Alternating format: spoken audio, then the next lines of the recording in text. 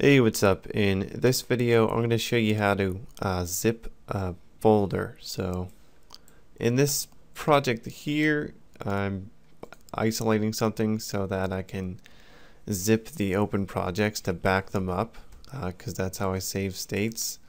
I don't like to use any kind of plugin or anything, so that's why I learned how to zip, and I'm going to show you how to do it. So I'm going to put this on my second monitor, and here is a Windows Forms application, and we're just going to click on this button, create a handler, and the first thing that we're going to do is we're going to use a folder browser dialog to select a folder.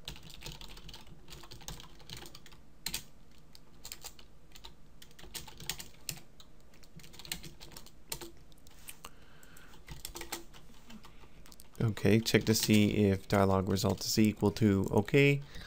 So DLG show dialog, and if it is, then we'll do some stuff. Now I'm going to define my zip method. So the zip method is going to zip the directory, including the base directory, all the subdirs and the files inside, and we're going to save, or we're going to zip it to the parent of the directory being zipped. So I can right click on this and I can hit add to archive and just hit OK.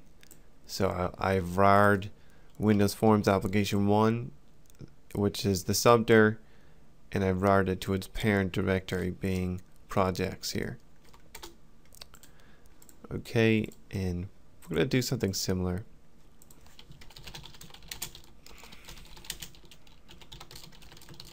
So we're going to call this zip dir to parent, I suppose, and it's going to accept a path, a directory that is, and we are going to get the parent of the directory. And there's a trick to this. You can use get directory name.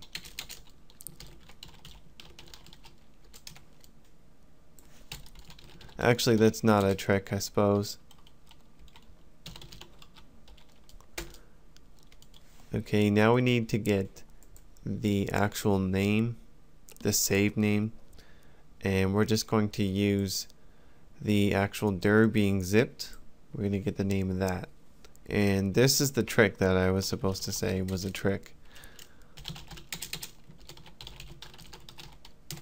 Get file name. So you can use get file name to get the actual name of the directory without the all the containing directories. Yeah, is it? Yeah, you can actually get the most specific directory name, and that's about it. Okay, now we're going to actually construct the file name. And we're going to just combine the parent directory with the name here, and then we're going to add the extension .zip. Okay, now we can use zip file, and that's not going to be there, so we're going to have to add a reference. So I'm going to right click on references, hit add references, and we're going to search file system, and you want to check system IO compression file system. Now you can use zip file, and we want to use its static methods. So create from directory is the one we want, and we're going to get the directory passed in. That's the source directory, the one we want to zip, and then the destination is the file name. And we're gonna have to specify these enums here. So compression level, you can do fastest if you want to, and then include base directory true. Otherwise, it's just going to zip everything within the specified directory and not the directory itself. Okay, now we can actually call. I can make this static. I don't know why this isn't static. Why it's not telling me I can make it static. That's odd. Okay, so zip dir to parent, and we'll just use the selected path of the DLG folder browser. And that will do. And after that, we want to, I'm just going to open up the parent there using process start.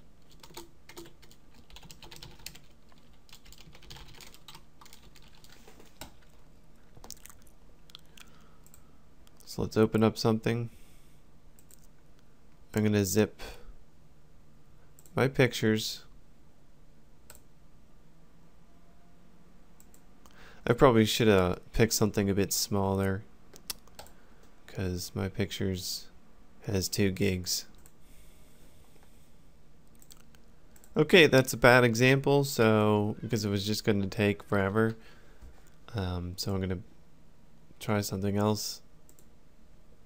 I'm going to now zip FrostWire. And okay, there we are. So FrostWire. There's the actual directory here in my documents. No, it's not my documents, it's in my user directory. You're not actually going to get the directory name because of the way they tried to abstract you from the paths here in the user directory. I dislike it. But yes, here is FrostWire.